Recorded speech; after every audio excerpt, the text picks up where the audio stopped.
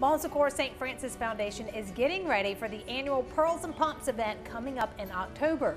Now, this event includes shopping amongst 50 local vendors, dinner program, fashion show featuring breast cancer survivors, and this morning we have Miss Carrie Westmoreland and my mother on here. Hello, daughter. Hello, B. I tell people normally I'm getting texts from you saying, don't say that, or this is the proper way to say that. So now you can tell me in person today. This will be great. Well, before we get to why you're really here, Carrie, tell us about this, because some people are probably like, I mean, it's coming up next month, and these tickets go fast. They do go fast. This is an event we created 6 years ago to raise money for the Pearly Harris Breast Center. We wanted to have a fun night for ladies to come out and shop and have a great dinner, be inspired by someone who could tell their story, and cheer on some breast cancer survivors who walk in our fashion show. Well, this is really, I mean, it's I say fun event. There's, you know, some sad underlying, you know what I mean? Because especially when some of the survivors walk up and they're holding signs, and there's something, was it last year? There was like one that was like 5 weeks. Yes. Or so, you know what I mean? It was like, you're just like, oh my gosh, this girl just found out about this. Right, right. And that's always, unfortunately, the case every year with our models. There's someone who's currently going through treatment and may not have any hair, but that just makes the ladies in the room stand to their feet and cheer them on even more. It just gives me cold chills thinking about it. That room at that time. And then you have someone that comes like a 40-year survivor. You're like, whoa. Yes. Yes. So it's a lot of fun. So before the actual event starts, the doors are going to open, and it's going to be at Greenville Convention Center? Greenville Convention Center. We will open the doors at 4 o'clock. This is on October 15th. Shopping will be from 4 until 6:30. Again, that's those 50 local vendors. Ladies can shop. And then we'll open the doors for dinner at 6:30. At 6:30. So we're going to have a little dinner. We're going to have the fashion show, and then it's your big moment. Yes. Are you ready? I will be. You will be. Once I have figure no out doubt. what to wear. We'll go shopping and we'll have that. Don't worry, we'll take care of that. Yes, but tell us about what is your deal? What are you doing? Why am I? Why are you there? doing what you're doing? doing? I know, because this is my favorite event of the year. Yes. I was fortunate enough to model for a couple of years, and I thought this is really cool. So now I get to tell my story, which is, you were very much a part of that story. So it was the summer of 2013, 6 years ago. Megan and her family had just sold their house, and their new one wasn't built yet, so they lived with us for about 6 months, which was great, by the way. Yep, fun times. Yeah. It was good, and she was expecting my second grandchild, Griffin. Little Griffin. I'd gone in for my annual physical. The doctor was saying, yeah, you're healthy as a horse, everything looks great. Probably should just go ahead and get your annual mammogram just to be on the safe side. So I did that, and I've done that before, and about a week later I'd get a letter from the Pearly Harris Center at St. Francis saying everything is fine. And then this time I got a phone call, and I was like, why are they calling? Why are they calling? You know, they run out of stamps. I mean, you know, why are they calling me? And they said, well, we just want to look again. Something wasn't quite normal.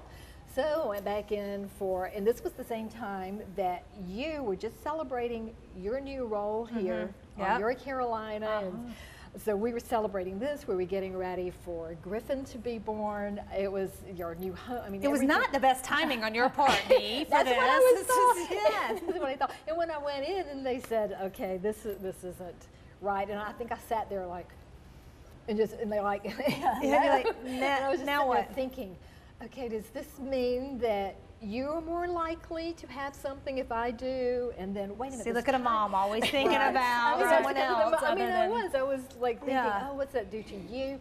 And there's no way I wanted to take away the joy of Griffin coming in. Right. And so we kind of went on through the procedures and the surgeries, and I think this is something to think about, because this was a routine mammogram. Everything was caught early, and thankfully was taken care of after 3 surgeries, 8 procedures, and so on.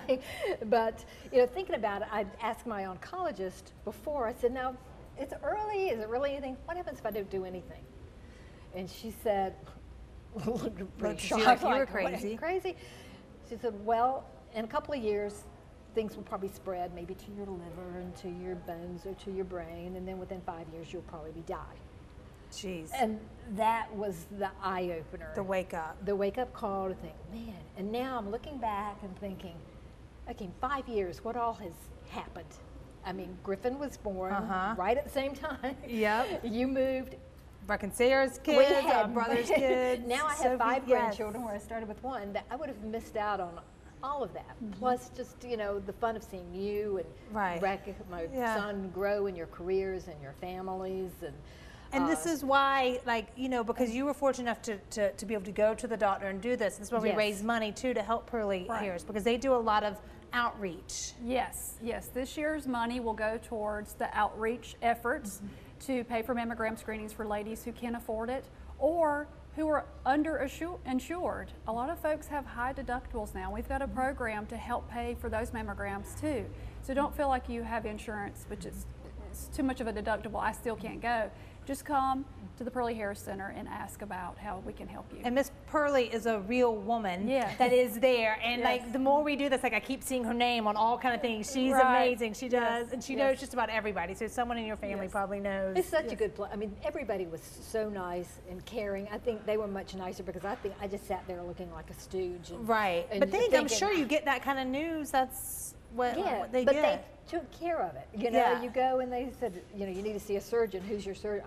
I don't know. I said, well, here's a person I know. Now, his wife just went through this, so he would be. They really hold I your mean, hand it was through like everything. helping you through all the steps. So it was real. I mean, they And you'll were be able just to amazing. hear more about her story and more stories kind of like this and help celebrate each other if you come Yes. out to this event. So it's October 15th, Pearls and Pumps. All the information's on your screen. Just hit us, any of us up if you have any questions. We'll tell you all about it. So great job. You're going to do a good job, Carrie. I'm I looking can't forward wait to it. be And there. Megan's the Thank you. MC. Yes. Yes. So it's gonna be a fun family night. affair. Yes, I love it, love it, love it. All right, guys, coming up next, we're gonna go over your responses to our question of the day, which is, what's the last book that you read? So start thinking and go to our Facebook page.